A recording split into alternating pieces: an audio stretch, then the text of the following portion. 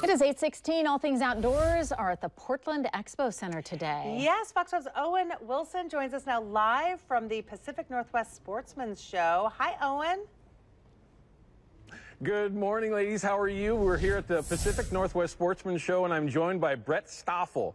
Brett is the owner-operator of Outdoor Safe, and over the years, Brett, I've had a chance to interview just like this several times, and there's always something that everyone is very interested in. It's how you start a fire with petroleum jelly and a cotton ball. Okay? Yeah, absolutely. Now, we've shown this, right? I actually carry this in my elk bag. Every September when I'm in the woods, I have this for that specific reason. You've shown this, right? Yep, absolutely. Now, Outdoor Safe, you've helped many people over the years. You do different seminars, training, but we have to show folks exactly how this actually works and what the process is. Yeah, you bet. So I kind of, ahead of time here, I've created one of these cotton balls with Vaseline. Yeah. Common household items. Almost everybody has it in the medicine cabinet. Yeah. And it works really, really well for getting a fire started. Mm-hmm. So I've put the Vaseline and the cotton balls together, and now when it comes time to start a fire, I'm going to grab a hold of that cotton ball and just tear it right in half. Okay.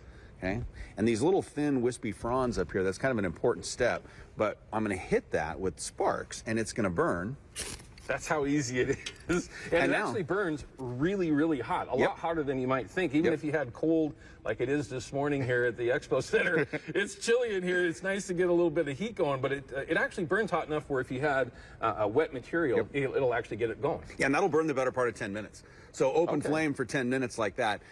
When it's wet outside, getting other material started burning, that gives you that capability. Super cheap, super effective, and readily available for almost everyone. And like he said, you can pre-do this, keep it in little plastic bags, whatever it is that you need to do to make sure that it stays clean.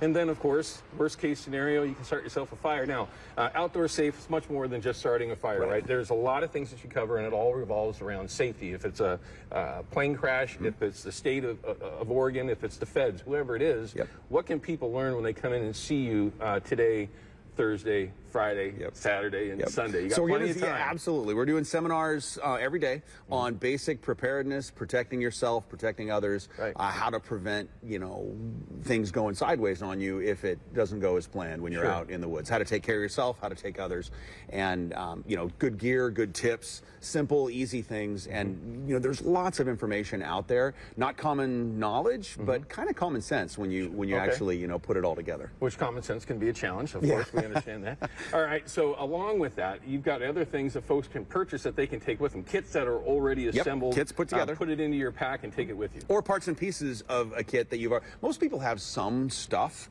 that they've put together. So now going and saying, look, these are kind of the categories that you need to take care of in order to have an effective kit in just about any environment. So we've got the parts and pieces or entire kits, all of them, and knowledge, obviously, to put together and do that.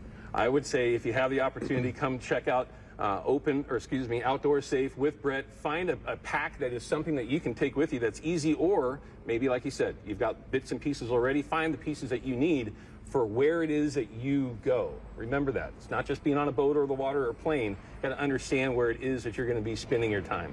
Brett, thanks for spending some time. Yeah, absolutely. Thanks for doing it. Come down, say hi, make sure you let them know you saw it here on Good Day Oregon. Owen, I want you to know I know your name is Owen Hayes, and I called you a different name. Sometimes he might wish he's Owen Wilson. I don't know if I was the only one that caught that. No, we did. We caught it. So Owen Hayes, Outdoor GPS. I do know that. Thank you, Owen. We'll check back with you later. It's such a pop.